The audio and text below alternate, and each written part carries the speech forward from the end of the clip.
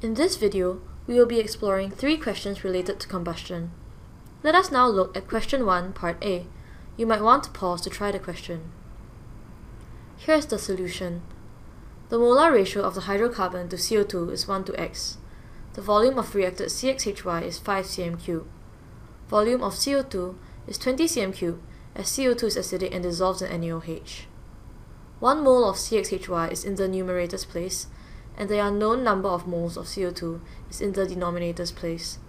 This mole ratio is equal to the ratio of the respective volumes, 5 over 20 cm3. By simple calculation, X equals to 4. Now try part B. Moving on to the solution. Note that the initial amount of O2 is in excess. After reaction, any O2 left has not been reacted. Hence, to find the amount of reacted O2, we take the initial amount minus the leftover, giving us 100 minus 70, which equals 30 cm3. Question 2 requires you to balance the following equation. Pause and try it out. First, balance the number of C. To avoid confusion, have a habit of putting 2 in the denominator of compounds such as H2O and O2. Calculate the number of H atoms and transfer directly, doing the same for O atoms. Note that you have to subtract Z from the number of O required. After simplifying the fraction, you will get the final answer. Now, let's move on to the last question. To solve this, let us first break the question down. Before reaction, there are CXHY and excess oxygen in the reaction vessel as shown in the picture.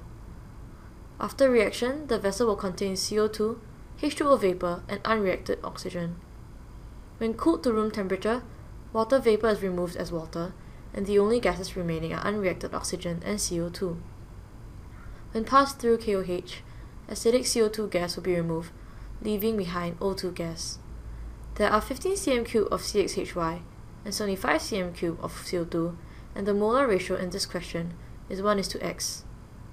Recall from question 1, part A, that molar ratio equals volume ratio. Hence, 1 over X equals 15 over 75. Thus, X is 5. Keeping in mind that the remaining gases after cooling consist of unreacted O2 and CO2, the volume of unreacted O2 is thus 135 minus 75, which equates to 60 cm3. Recall from question 1, part B, that the amount of reacted O2 equals the initial amount minus the unreacted portion.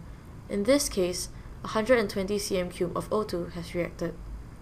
There is 1 mole of CXHY to X plus Y over 4 moles of oxygen. Hence, equating 1 over X plus Y over 4 to 15 over 120, and substituting X equals to 5, Y equals 12.